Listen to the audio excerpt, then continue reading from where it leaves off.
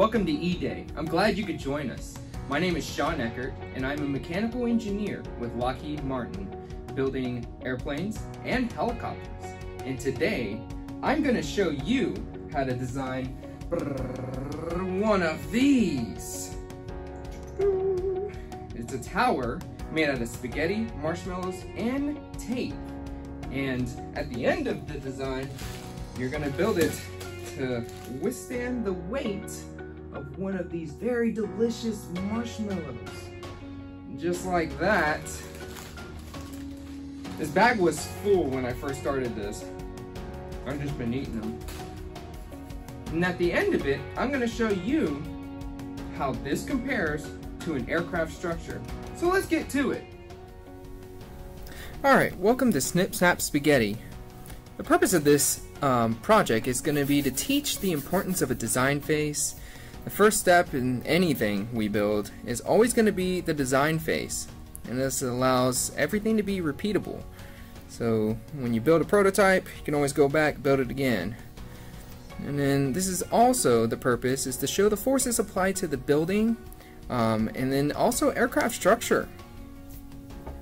And then the other purpose is to teach students to understand how different structures and shapes are stronger than others, and they can support more weight and be less prone to twisting and other forces. And then at the end of this, we're going to be able to compare a simple spaghetti structure to an aircraft structure, similar to the one that I built. So your parts list is going to be your 20 pieces of spaghetti, 20 small marshmallows, 1 large marshmallow, 1 foot of tape, and then a paper and a pencil. So your rules for this is going to be the spaghetti, small marshmallows, and tape can be modified in any way, shape, or form. Leave that up to your imagination. That's why this is a design project. So I'm going to test you on your design skills. Now the large marshmallow, that is the object that you're trying to support. So it cannot be modified in any way, shape, or form. Now the measurement from the base of the tower to the top of the large marshmallow is what's going to be accounted for. It's not going to be from halfway, midpoint, wherever. It's wherever that big marshmallow is, the top surface of that. That's where the highest point of your tower is going to be. So just make sure you don't stab it too far into your tower. Now, really test yourself. Time yourself. Let's do 5 minutes to design and then 25 minutes to build the structure. Right? In the real world, you're always going to have time limits. So let's go ahead and test that. Alright, so a little history on the tallest buildings in the world. So in the late 1800s, around 1885, the first steel frame skyscraper was built. It was the Home Insurance Building, built in Chicago, Illinois. And it had a max height of 138 feet, and that was 10 floors. Now when we fast forward, we built the Empire State Building in 1930 in Manhattan, New York City. This was the tallest building for almost 40 years. And it was 102 floors and a max height of 1,250 feet. So you can see the advancements in building processes and material types. I mean, they went up roughly 1,000 feet. And so your next building is the tallest building in the world. You may already recognize it. It's the Burj Khalifa. It was built in Dubai, the United Arab Emirates. It's the tallest building in the world. Built in 2004, it has a max height of 2,722 feet. That is 160 stories. That is substantially bigger than the Home Insurance Building built in 1885.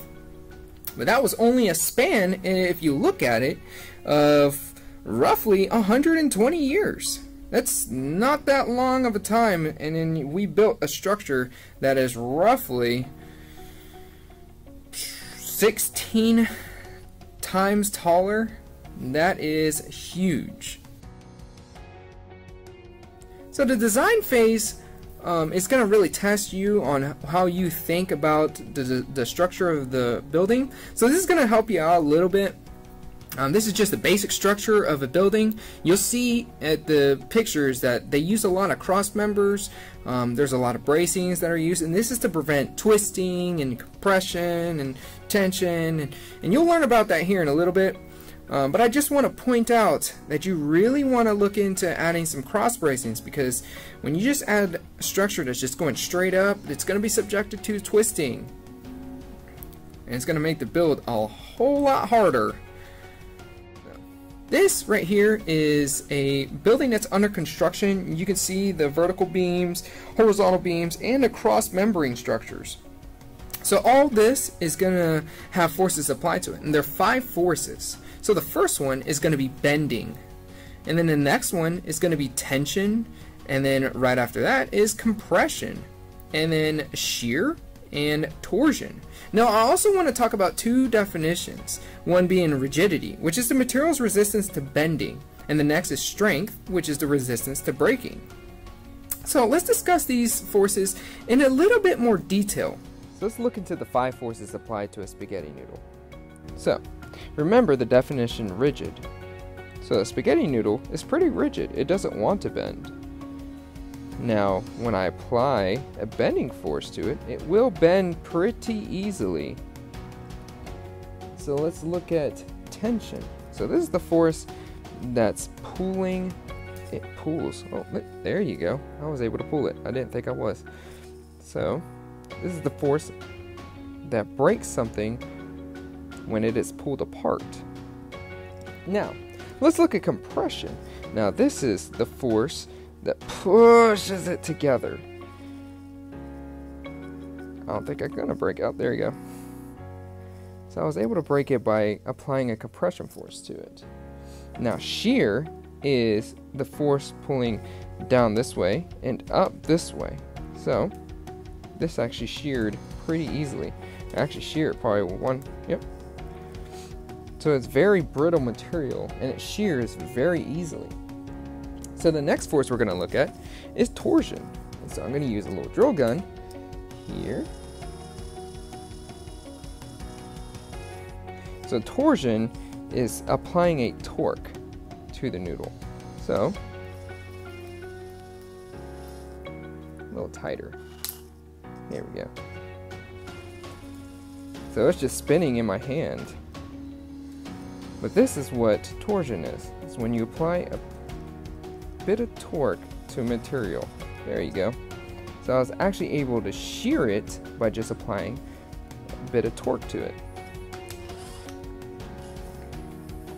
Now, let's also look at 2 different shapes. So most people is going to start their tower with a square structure. And though it looks like a lot of buildings are made like this way, look at that. It's not as resistant to bending. I can actually twist it this way and this way. So this is actually going to make it very difficult to build a tower, because it's going to tend to do that while you're trying to hold it with one hand and building supports. Now let's compare that to a triangular shape. Now if I push it, it doesn't do anything. If I try to bend it, it's a little bit more resistant. I can actually hold it in one hand and shake it. It doesn't do anything. Now if I do the same with the square structure, it starts to sag right there in the middle. And that's because it's not as resistant. It has too many points that allow for movement. There's one less point in a triangle and actually distributes the weight a little bit better. So, your design phase. Let's time yourself. Do it for 5 minutes. And remember, incorporate a lot of cross bracings in your design, and remember, a triangular shape is going to distribute the weight a little bit better than a square structure, as discussed previously. So just keep that in mind when you're building. Alright, so I have all my materials here.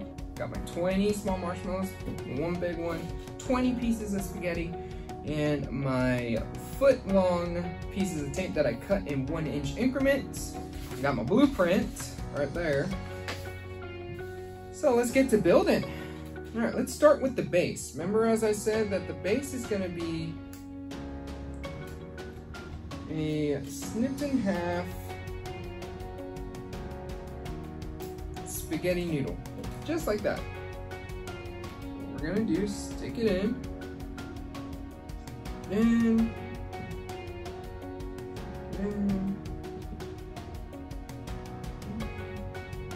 just like that, I have a base. Wow. There we go. Now, next step, I'm gonna go ahead and make the second base. It's gonna make it a little bit easier building it. I've done a few of these, and I kind of came up with some tricks and tips and tricks on how to do this.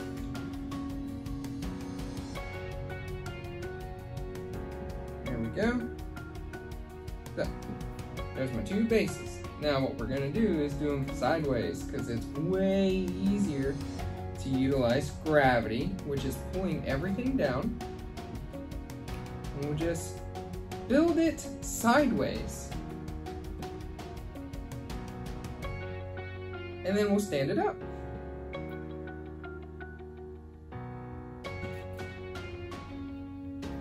So that guy falls.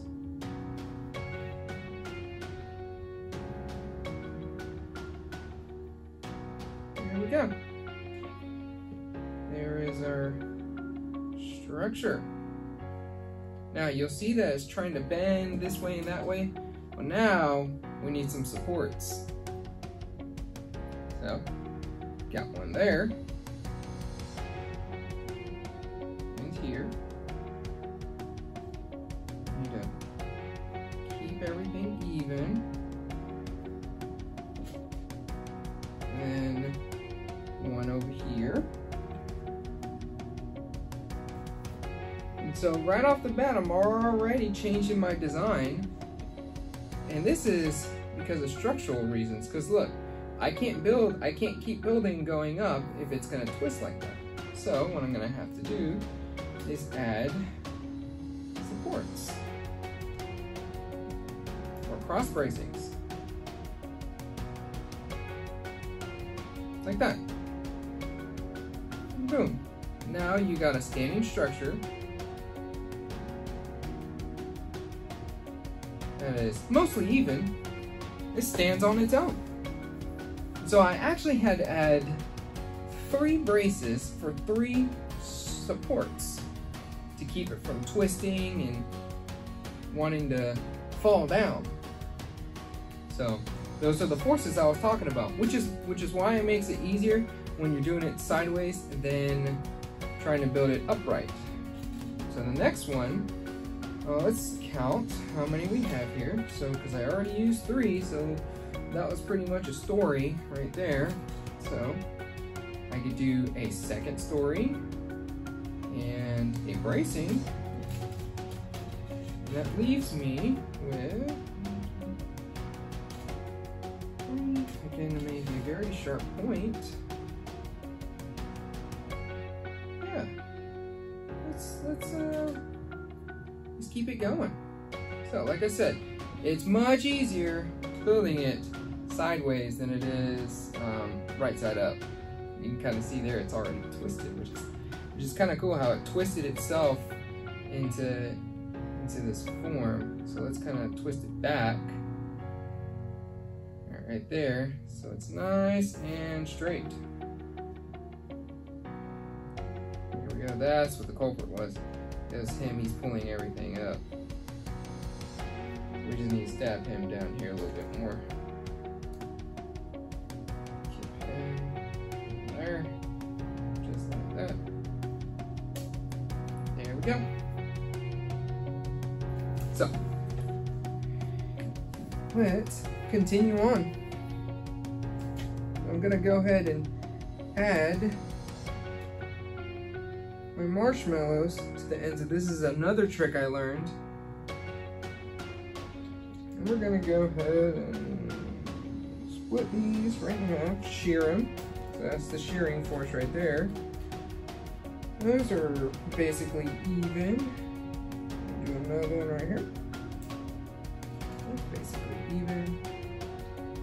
bind these together. Oops. Don't do that. That's how you break it. You don't want to hear oops on a job site. That's when you don't want to live in that place.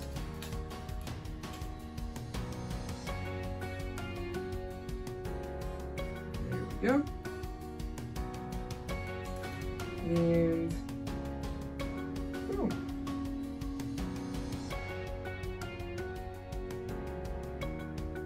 There's my structure.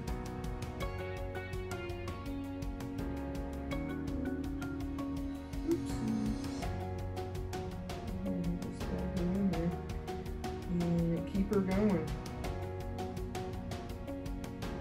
This is where forearms would definitely come in handy.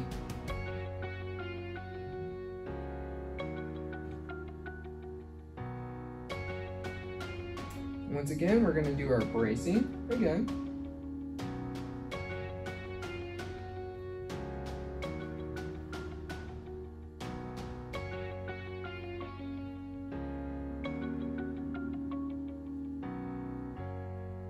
There.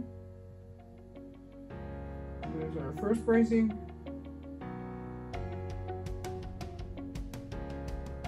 And this is what it tends to do. It tends to twist on you a lot.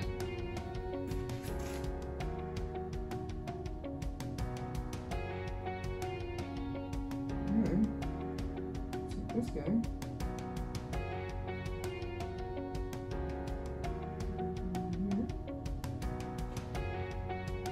And then get one more over here.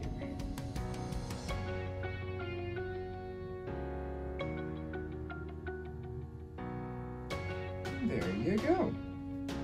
So now, let's reevaluate. Let's make sure that it's nice and straight.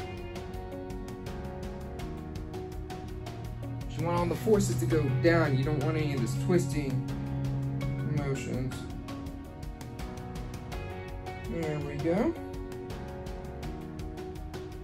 Mostly going down. Now's the perfect time to start using your tape. This is going to make this much safer to work on.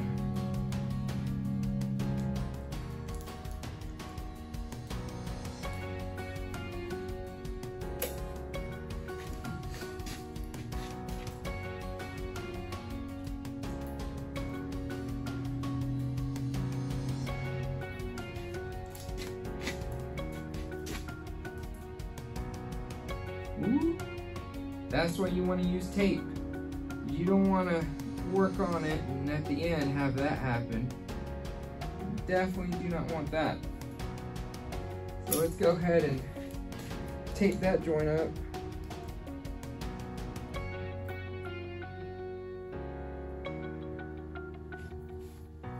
Let's tape some of these other ones up.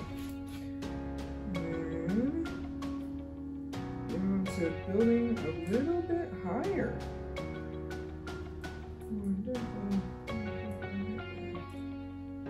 Yeah.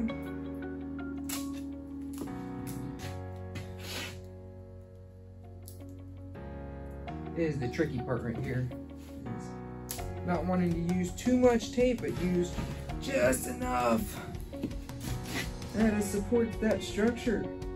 You don't want this thing falling down when you're pretty much done building it. You definitely do not want that.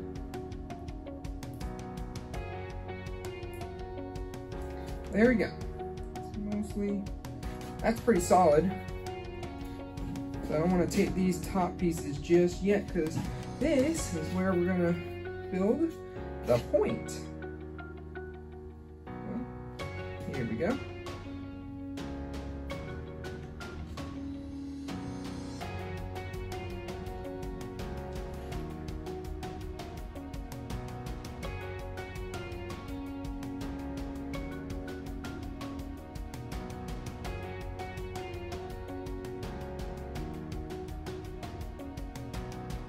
There we go.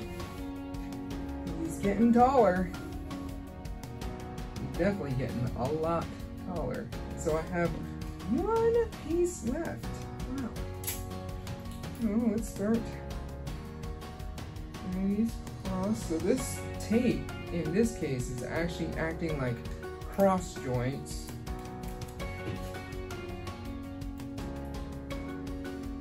So your bracings here at the end.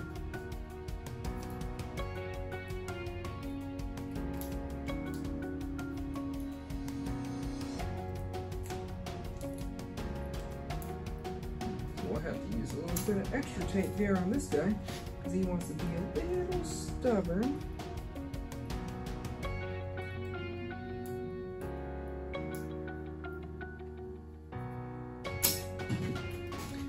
Get more on this guy over here.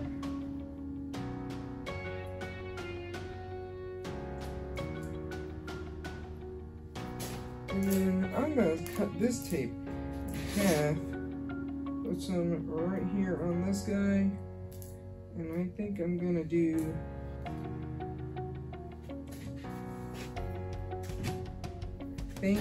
I'm going to leave this tape just in case anything wonky or weird happens. Alright, so let's get to installing this guy. The piece of resistance. Yeah. That is why I wanted to save this little bit of tape right here. To hold all this together.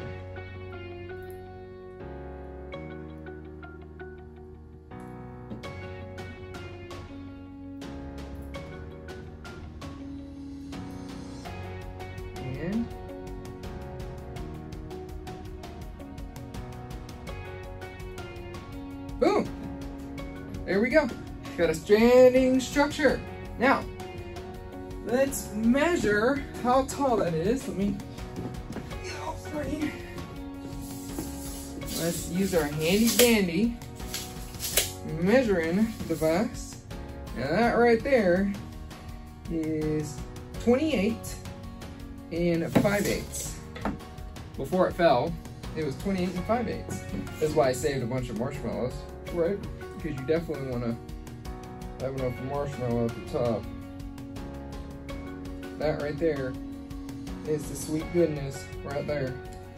So let's measure again. That is 28 3/4. On the base, that's 28 3/4. Now let's compare it to this one that I made earlier today and get another big marshmallow. Here we go. And what you'll notice is that when I put this marshmallow on this one, because I kind of wanted to stretch this guy out as much as I could, notice that height difference right there. So look how much more I was able to do using the triangle method as opposed to the square method. So let's measure this guy one more time. Yep, and that was 27, and since I stabbed it in a little bit more, it's about 27 inches. So there's your structures. Square structure, triangular structure. Look how much higher I could build this. The peak to this one ended right here. The peak to this one ends right here. I sort of wanted to really extend this guy up to see how high I could really get it. So I put two pieces of noodles together to bring it up. But look how that's not very stable right here. But this one, on the other hand, is extremely stable. And I was able to save a few marshmallows, and that was by design. We knew that from the beginning. But if you notice, I did change from the blueprint. And this one, I also changed when I was building it. So that's what it was supposed to look like. It's supposed to have 2 tiers. It only has 1 tier. Our design was supposed to have 3 tiers. It only has 2 tiers. And that's because we wanted to really stabilize it and add a bunch of cross bracings and make sure that it wasn't just gonna topple over. So, well, there you go. I hope you guys learned something from this. Triangular shapes hold a lot more weight and are a lot more stable than squares, and that's because they don't move around as much. So let's continue. Let's compare these two structures to how aircrafts are built. So we'll talk about that in more detail here in a little bit. So now let's talk about how a simple spaghetti structure compares to an elaborate aircraft structure. Like, you would think that there'd be a lot of differences between a airframe that flies and a structure that stands still for its entire life. So what are the similarities between an airframe and a spaghetti structure? So look at the pictures here, and you may notice that there's some resemblance to a structure in 1 and 2. So these are old World War I era aircraft fuselages where they used a lot of members that would tie together with tension cords, and then the outer structure of the aircraft was actually made out of a fabric. So the entire integrity of the aircraft was just a frame.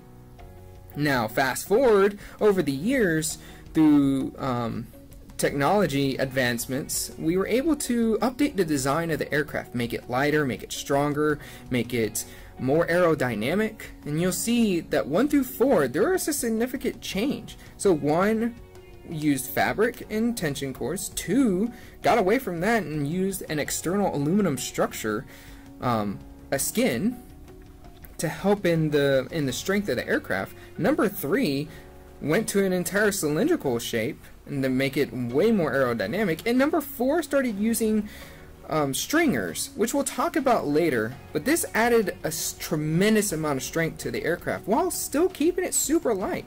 So you'll see here, this is the most modern day aircraft fuselage. So, how spaghetti structures really compare to an aircraft structure? Well, here it almost looks like a tower, right? You have longerons and diagonal members and vertical members. And if you were to take this and flip it vertically, it would look almost exactly like a tower that you're going to build here, or you've already built actually.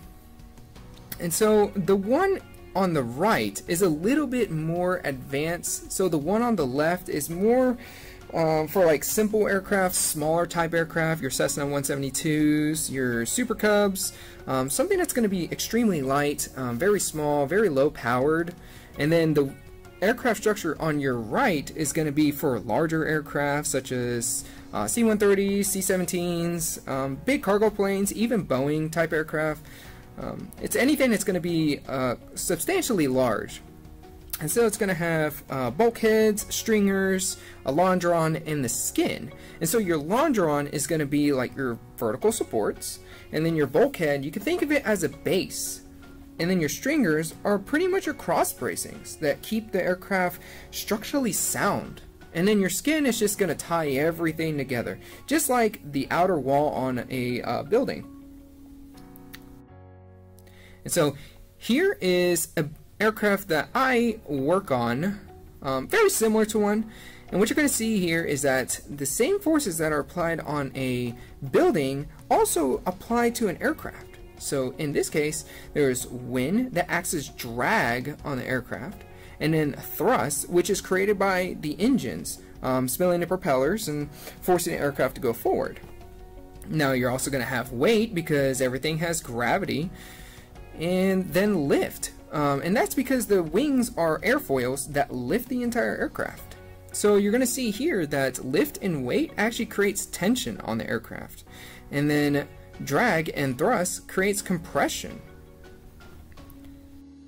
So here's a little picture of an aircraft with the skin made invisible. So you can see the internal structure, how it's got these supporting bulkheads and longerons and everything, and it almost looks, if you were to take the wings off, it would look like a structure if it was put vertically. And so this is just to show you how it visually looks very similar. Although different materials are used in airplanes as compared to buildings. Buildings mostly use steel and high strength iron, and aircraft mostly tend to stay to aluminum and fiberglass, anything that's like extremely light, because obviously it has to fly, right? And so the lessons learned for this, what did we learn? Let's see. The design phase is a brainstorming session, and not all designs can be made in real life, as we just learned, and I showed you how I actually changed my design.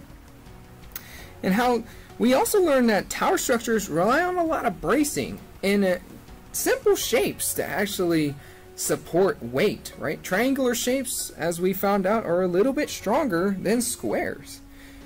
And then we also learned that aircraft are very similar to tower structures. They have longerons and stringers that act like bracings, and then they have bulkheads that are like bases to a building.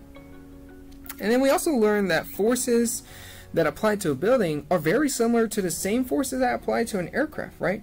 Gravity creates weight, wind creates drag.